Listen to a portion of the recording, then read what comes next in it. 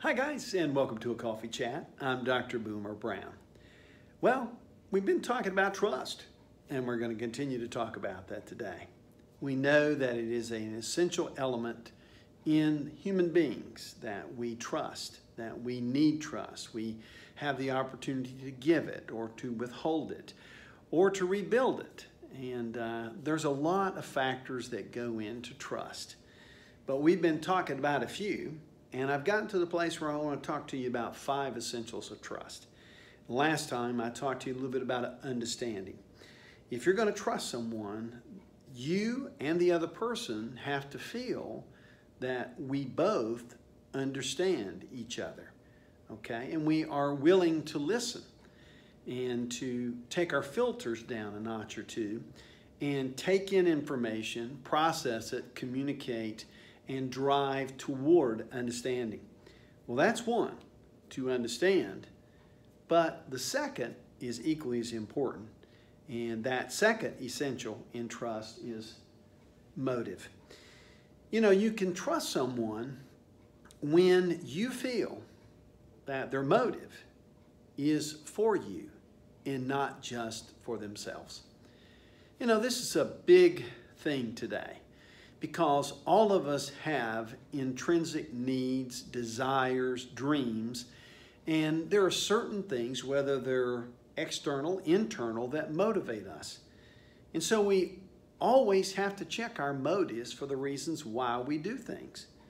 And in building trust with someone, you and the other person, me and the person I'm dealing with, we have to feel that the motive that that person has is pure.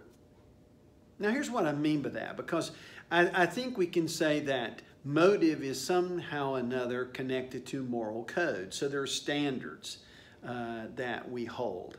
And there's this feeling of duty. Sometimes we're driven by duty or we're driven by moral code to uphold our motives and to make sure they're pure. Those are true and those are good.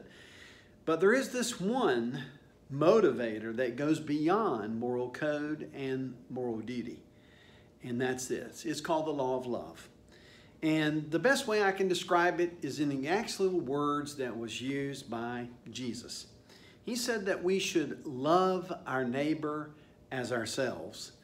And that's the perfect motive. Love. And you might hear that Tina Turner song in your mind. What's love got to do with it? Well, love has everything in the world to do with motive if I want to have a pure motive. Because love says I care more about you than I necessarily care about myself. Now, I don't self-abase. I don't put myself down. I don't hurt myself in the situation. But I love the other person as much as I love myself. And I care about them. And I want them to succeed. And I want them to grow. And to do that, that's hard. Because we're humans. And sometimes we're selfish and we're prideful and we're needy. And our motives get all jacked up. You know, but I encourage you today to think about this. If you really want to build trust in every relationship that you have, then I would invite you to consider bringing in the law of love to your life. Do I love that person as much as I love myself? Do I care about them? Let the law of love supersede the idea of just keeping a moral code or it's my duty to do the right thing here. I do this, I choose this because I care about you. That's one of the reasons we produce these videos every week. That's one of the reasons that Doing Good at Work exists. Is because we're motivated to help you, to care about you. We do care. We try to provide resources and help that will meet you where you are in your life station so that we can walk together and help each other move toward our full potential. So I hope you'll take advantage of some of the offers that we make through Doing Good at Work, but you can rest assured of this. Our motive is to love you and to care about you. And we would never do anything to hurt you. We want to do things to help you because we consider you our neighbor and we're going to love our neighbor as ourselves. Thanks for letting me share this message with you today. And I hope you'll come back next week to another Coffee Chat. See you next time.